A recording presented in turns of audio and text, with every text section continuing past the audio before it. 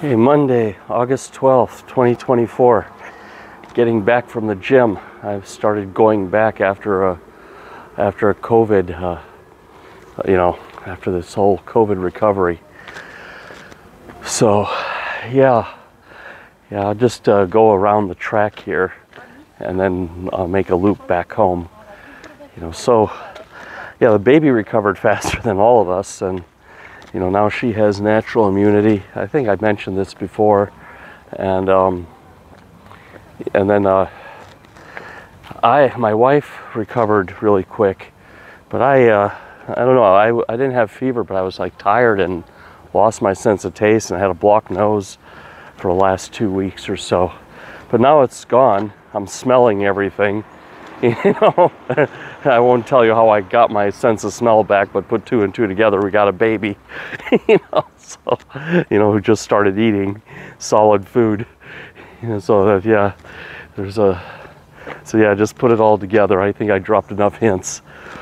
So what's been happening last few weeks? So my friend Sergey messaged me last night, and he's in Kursk. I couldn't believe it. He was like a office guy in Odessa, and now he sent me a video that he was operating a machine gun in Kursk, and he's 44, 45 years old, no prior military experience. He was drafted at age 42, and since his English was really good, he was translating, manuals and everything from English to Ukrainian, and now he's right up there on the front, dead bodies and everything. He's seeing it all. We were out talking on Viber last night. I have to raise some money, and if I can't raise it, I'll just spend my own to get him his night vision. It looks like they need night vision up there. So yeah. So I don't know. It's a lot to think about. It's a lot. It's your own friends, and everything. It really, I already have a brother-in-law, but he's like 20 years experienced. I don't worry about him so much. He knows how to stay alive, but Sergey is 2 years experienced and mostly in the office, so we got to keep him alive. And my worry about this Kursk thing is right now, Ukraine is doing really well, and I think they're going for the nuclear plant. I'm not sure. I've seen all kinds of news on different theories about this. I mean, it's definitely a psychological blow to the Russians. It definitely shook things up there. But I don't know how long it's going to stay quiet, and I don't know if this is a raid or the Ukrainians are digging in. I saw some reports they're digging trenches, and maybe they're going to use this as a bargaining chip. But one interesting observation was that there were a lot of Russian civilians fleeing the area, and I gave this some thought. I don't think they're fleeing because the Ukrainians are invading. They're fleeing because they know when the Russians do a counterattack, they don't care. They're going to bomb all the civilians to get the Ukrainian soldiers. So if there's 5 Ukrainian soldiers hiding out in some apartment building or in some residential area, the Russians will use a vacuum bomb and kill 100 of their own to get 5 Ukrainians. And I think that's why the Russians were fleeing. Because at first I was thinking, why would they be fleeing? They should be asking for asylum in Ukraine. And through Ukraine, if you're Russian, you can get asylum in Europe, I think. I'm not sure if they're giving asylum to Russians or not, but I think they could they would definitely get a better life in Ukraine than they have in that part of Russia. I mean, that's not Moscow or St. Petersburg. That's just like Russian villages. I mean, they're lucky to have washing machines. But yeah, now to think about it, they're fleeing because, the Russian counterattack, it'll probably come in 2 weeks or so. I don't know how long it'd take for them to react to this, but they're going to scorch the earth, it's going to be, it's definitely a diversion. It's going to take the Russians off their priority goals, and now they're on the back foot. But this is not a video game. You know, this is like people's lives and everything. But, you know, it's like,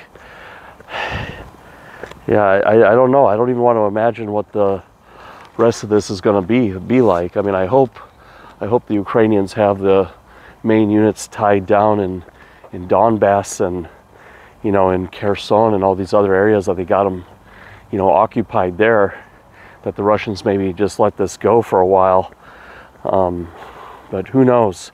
Who knows? I mean, the reprisals against the Wagner, I mean, they were so-so. I mean, Putin took out Prigozhin, you know, blew up his airplane. But this is going to require, I mean, the numbers are like thousands of soldiers. So, I mean, it's going to counterattack on the Russian side. There's going to be a lot of soldiers.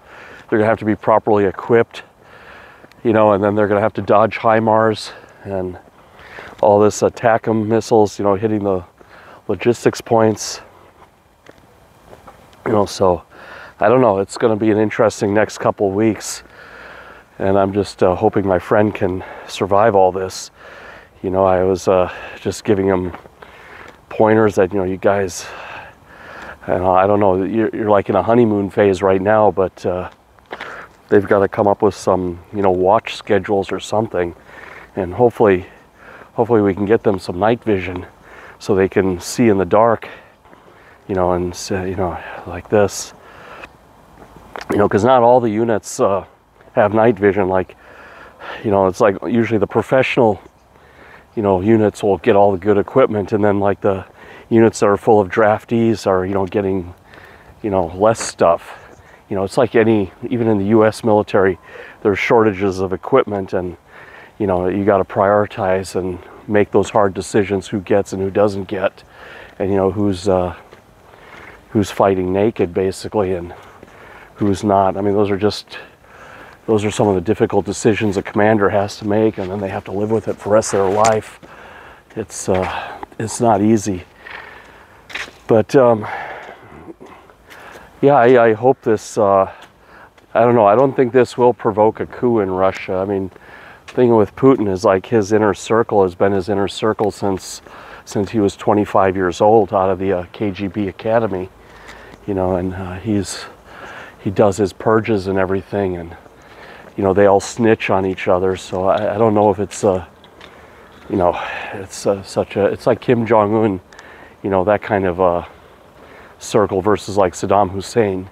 Saddam Hussein and his sons were sold out, you know, when they put a price on their head, the US government put a price on their head, they were sold out by their own relatives, you know, you know, so, but I don't think it works like that with Putin, unfortunately. But yeah, all I can say is I hope this gives Ukraine a good negotiating position, and maybe there won't be this dreaded counterattack.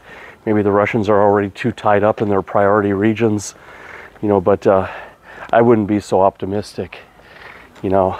And like I said, I don't think they're even going to spare their own civilians in that region. They're probably going to blame them for not fighting with kitchen knives and stuff, you know, that they betrayed Russia because, you know, they didn't put up a fight with their pitchforks and, you know, kitchen utensils. You know, that's probably going to be the line of reasoning. So yeah, it's you know, we're living in a soap opera here in a way that we don't know what's happening one day to the next, and every day is a surprise, and, you know, it's a tragic one, you know, and it's like real life one. So yeah, I guess on to the election. You know, we've seen Kamala Harris turn it around, and as I said in the previous video, I'm completely predicting that she's gonna win this. It's very easy for the Democrats to win, actually. You know, all they have to do is promise a whole bunch of free stuff. You know, I'm trying not to use explicitives. You know, I think that gets your videos downvoted or something. But you just promise a bunch of free stuff to people in the inner city, you know, people of low income, low education, and you just make a whole bunch of promises. And and then you get Taylor Swift and some, you know, A-list musicians to sing about all the free stuff they're going to get, they'll turn up and vote. You know, if the economy was such doom and gloom, Trump would even be up 10 points in the most rigged polls, but it's not. You know, I mean, I'm following the stock market and economy every day as well. That's like, you know, there's not much to do around here. You know, the curfew's at 10 o'clock. So outside fitness, do a lot of reading on current events and the economy and everything. It's tough. You know, housing is expensive, you know, and a lot of things are tough, but it's not an impossible situation. It's not 1979. You know, I remember that. I remember sitting with my mom in a car waiting to get gasoline. I remember the gas lines. I remember the 10% unemployment. You know, I remember, you know, my dad meeting a lot of hostility for being Indian, you know, and stuff like this, you know, when we were young. So, you know, it's, hey, Jaleel. Hey, how are you? Good, bro. You got to come to Jaleel's shop. Very good. Yeah, very good. I come back for fruits. Yeah. YouTube? Yeah, YouTube, telling everyone what's happening. Olympics. All right, then. We'll see you. Bye-bye. Yeah, that's Jaleel. Yeah, the Olympics, yeah. I'll get to the Olympics at the end. But yeah, for Harris, this is easy. She's got $300 million war chest, or I think she even has more than that. She raised that much by herself when she, you know, had the nomination passed to her. And, you know, I'm not happy about it. I wish they had some democratic process where we could have her and Gavin Newsom and Gretchen Whitmer and a few others duke it out to see who could carry the torch. I mean, it was anything but democratic. It was just all decided. And now they're putting all the money behind her, and, you know, like I said, it's just a no-brainer for them to win. You know, the Trump side doesn't have a campaign strategy. You know, the last time when Trump won, he had this guy, Steve Bannon, who was actually like, you know, a Harvard Business School graduate and an expert at analytics. And he was able to find the counties in America. He narrowed down to the counties where Trump had to spend his effort and you know, switch 3,000 people. You know, that election was decided by a few thousand votes, you know, getting into the mind of a few undecided people and flipping them. You know, and now Trump doesn't have any of this. He's just surrounded by his family and yes men, and he goes off script. You know, he even said that in one of his speeches, that, you know, a speechwriter wrote a great speech and he starts going off script, you know, and I don't know, talking about Kamala Harris being black or Indian. She's both. It's possible to be both. It's like my kid, you know, like I have Indian DNA and my wife has Ukrainian DNA. So my kid is like Indian and Ukrainian by genetics, and American and Ukrainian and Norwegian by citizenship. So it's possible to be both. You know, I don't know if Trump understands that, but black person and a white person get married, the kid can be both black and white. You know, like I'm brown and my wife is white, my kid came out white. That's like a big lottery when you're Indian, you know, to have have your kid with light skin. You know, it increases their chances of success in life. But anyway, I don't want to go down that road too much. A lot of it also is up to her and how much effort she makes at life. But in India, it's definitely an advantage to be more fair-skinned. It's like Brazil or any other place, Africa even. But yeah.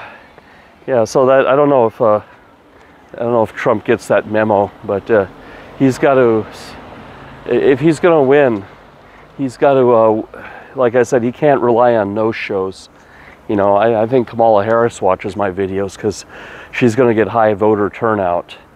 You know, like I said, a Taylor Swift concert 2 weeks before the election, you know, singing about all the free stuff. Yeah, that'll get 99% of the Democratic voters to show up. you know, and that'll be a disaster for the Trump side. So the Trump side needs to convert people. You know, he can't keep doubling down on his base. You know, his base at most is only 46% of the U.S. population. And in the swing states like Wisconsin and Pennsylvania, he already lost the Michigan swing state vote. You know, Michigan was on the edge, but now it looks like Michigan is clearly in Harris's column. You know, so, you know, and usually Michigan, Pennsylvania, and Wisconsin always vote the same. So all these people like saying it's a conspiracy and, you know, it's rigged. It's not. It really isn't. Trump is Trump is good at making speeches, but he's bad at campaign strategy. He's bad at talking about the right things. His speeches are great. They're entertaining, but you really don't understand, you know, as a middle class person or upper middle class person, you don't really understand where you stand with his policies.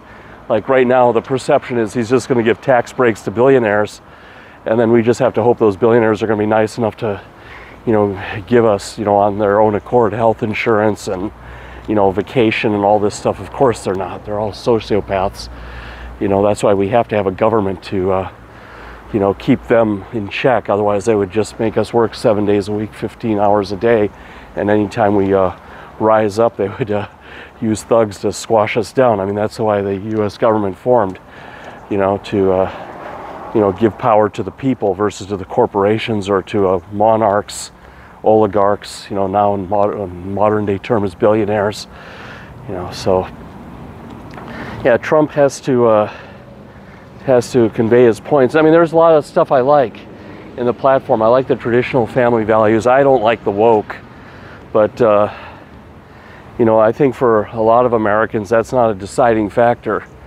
And for me, like I said, I'm really undecided right now. I think in the last video I said I shifted from Biden to undecided because what worries me about Harris, you know, and she hasn't made a news conference, but, you know, then again, she doesn't need to. She has a Democratic machine behind her. You know, she has this whole $300 million and, you know, all these people knocking on doors and doing this ground war, you know, systematically, methodically to get those votes.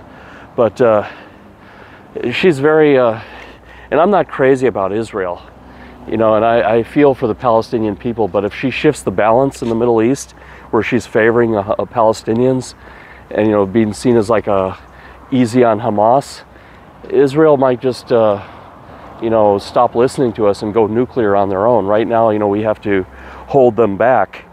You know, and that's a hard job, especially for a Democratic president, and that could ignite a whole war in the Middle East and everything. It's a very tough coalition they have there. You know, we have the Jordanians on our side, the Saudis so on our side, and everything. You know, to keep Iran in a box. And if Harris gets in there and starts disrupting things, and Israel starts attacking, that whole thing could fall apart. It's like a big Jenga pile.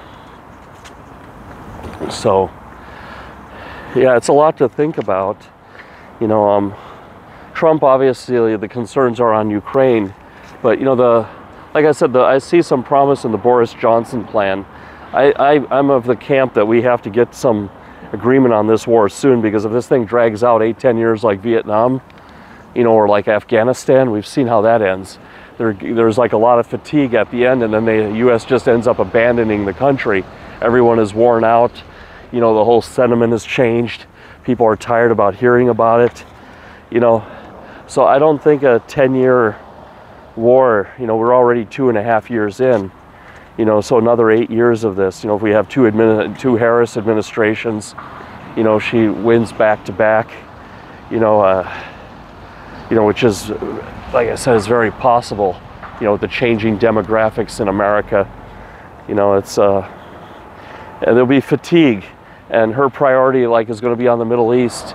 And then you also have this China-Taiwan thing, you know, so I'm of the school, Ukraine better, you know, get 80%, 90% of its country back, you know, or keep 80-90% and get a security agreement and rebuild and get the economy going, and, you know, just wait it out till Putin dies, like we waited out the Soviet Union and get it back. Because if we go 10 years, if this war keeps going 10 years, just based on history, just based on the history of like past US wars, like Iraq, they just left it alone. Afghanistan, they just left it alone. You know, they just get fatigued and leave, like South Vietnam. It's only in Korea that had a pleasant outcome. You know, and Korea gave up half the country. And, or I guess East and West Germany also. You know, that was a case study where we had two Germanys and then the Soviet Union fell, and now there's one Germany, and NATO inherited the Baltics and most of Eastern Europe. NATO was able to go eastward, you know, in the process. And I think that's what people here are very impatient. You know, they want instant gratification. They've grown up in this, you know, digital age where everything happens instantly, where you get your dopamine hits quickly. You know, everything is gamified. But war and history don't work that way. Things move at like a snail's pace. And there's many other factors than just getting land back. You know, if they, like I said, if they go 8-10 years with the sole goal of getting all the land back and the economy gets destroyed in the process, and you know, sentiment is already on the edge in Europe. You know, the Russians have infiltrated a lot of the political parties. You know, and I think the Iranians are getting in on that too. You know, through social media. You know, it's like it's a different battle space now. And yeah, it's just people have got to talk about this stuff. You know, they've got to like peel back the onion a little bit and talk about all the different layers involved here and all the different things. I mean, I want to see Ukraine reunified. I want to see Ukraine beat Russia, but there's like different ways to do this, you know, and smart ways to do it, because we definitely have to get the economy going here. We have to get this airport reopened. We have to get the investment in here, and then get some immigration going to get the population up so that we can, you know, build a proper army. We have a proper pool to draw from, you know, to get a massive army. Ukrainian army needs to be like the second biggest army in the world after the American one. You know, it's got to be like absolutely massive. You know, and it's got to be like a military culture like they have in Israel. You know, a lot of things have to happen here, and it can't happen if, you know, if the economy is not, you know, the economy is being hindered because insurance companies won't cover airline flights. You know, if we, you know, that's the number one thing holding the airport from reopening is not the Russian missile attacks, but the perception from insurance companies. You know, they will not insure anything. And like I've talked to a guy in Norway. He has a building company. He's got a whole bunch of contracts lined up, but nothing can happen until the war is over because nobody wants to build projects that they perceive will get bombed. And insurance companies won't insure those projects. So, yeah, that's the pickle we're in. What else we got going on here? Olympics. Yeah. So it was. I watched the basketball. You know, that's and the javelin was interesting because like India was involved there, and we saw Pakistan win the gold medal. The guy blew it out of the water. He didn't just win it. He went 93 meters. That was interesting to see that the javelin throw went from Eastern Europe. It was mostly dominated by the Czechs and Poland and countries like this, to India and Pakistan. That's become their new thing. You know, it's like cricket, field hockey. You know, I think India got a bronze in the field hockey. They're not strong enough to get the gold. It's like that's dominated by the Netherlands and Germany. They have like a better program management, I think, to consistently get those medals. But yeah, the U.S. basketball was interesting at Serbia. You know, they won that whole thing in the last 6 minutes. That was cool. And then France, that was a no-brainer. I watched that game, fell asleep. I mean, you saw where that was going. The U.S. like let France get the lead, and then they would, you know, get up 5 points, and then at the end they just turned on the defense and took a 10-point lead and won the game. It was like easy peasy for them. You know, now Olympic basketball is shorter. It's only 40 minutes. You know, 4 10-minute quarters. We're like, I think NBA is like 60 minutes, if I'm not mistaken. Like goes a whole hour. So it's a much faster game. You know, much more, you know, they're doing a lot of three-point shots. But it's cool. It's nice to see America. You know, they tied it up, 40 gold medals with China. and then they had more silver, so technically the US wins the Olympics. First you go by the gold medal count, whoever has the most gold medals, and then if there's a tie, then you go down the silver medals and the bronze, etc. So, but yeah, China is becoming an Olympic power. US, you know, fell back in swimming. We should have had another 5 medals in the swimming, you know, but gold medals. So I don't know what's going on with the swimming program, but that was something the US used to dominate like basketball. That used to be a no-brainer for America. So, but we'll see. You know, I guess the next one's in LA in 2028. Yeah, so that was cool. Yeah, it was cool. It was. I didn't care for the opening ceremony. Like I said, I thought that was pretty egregious, but I do enjoy, like I said, watching the basketball. It's always fun to see how the different countries will, you know, go against each other. But you know, my view on this Serbia game was that they kind of let them have the lead, because like nobody wants to see the Americans just like up 50 points in the first quarter. Everyone will turn off the TV. So I think they were letting them have it. They seemed like they were, because if you look at the last 6 minutes, they just like something like they turned a switch. So it looks like they were in control the whole time. You know, they didn't get this motivational speech at halftime, you know, that, you know, the USA is depending on them and all this stuff, and do this for your country. And, you know, they didn't get that. I think they just switched it on, you know. They turned on the defense and then started taking more, you know, came out of that deficit 15 points or something. You know, that was like, you know, like you have what, LeBron James and, you know, what is it, KD, Kevin Durant and Sean Curry. These are like the best players in the world. I mean, they were just hitting baskets like nothing, you know. I mean, they were hitting 3-pointers like they just turned it on. So it's like even, it's just amazing to see that. But anyway, long video today. That's all I got, and we'll see you later. Bye-bye.